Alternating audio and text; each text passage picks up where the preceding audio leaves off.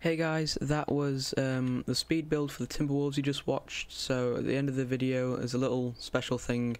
I thought I'd just show you around what I've made so far in the North American section of the zoo. Obviously over here we've got the entrance, over here the reptile house, and yeah, I just thought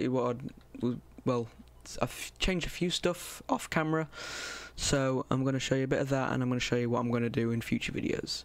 So here is quite a big space. I wanted to make this into, I think maybe an otter habitat would be kind of cool here. Yeah, you know, with raised terrain.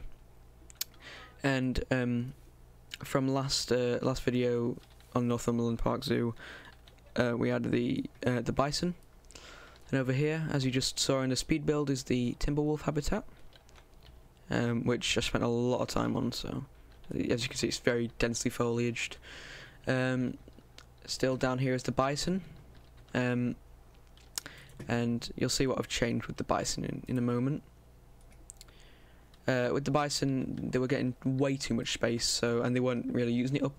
So I decided to cut off the rest of it, which went really far out over there. And I just decided to, you know, cut it down a bit, and I changed it a little bit. I put a little lake in, so I didn't have to put loads of drinking spots around. Obviously, you can just take this whenever they want.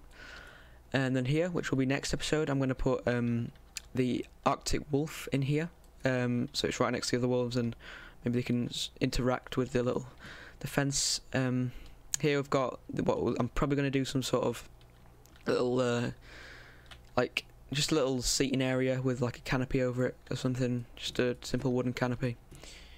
That's just a staff area down there. And then if you keep coming around here, it's not completely finished, all this area, it's still got quite a lot left to do.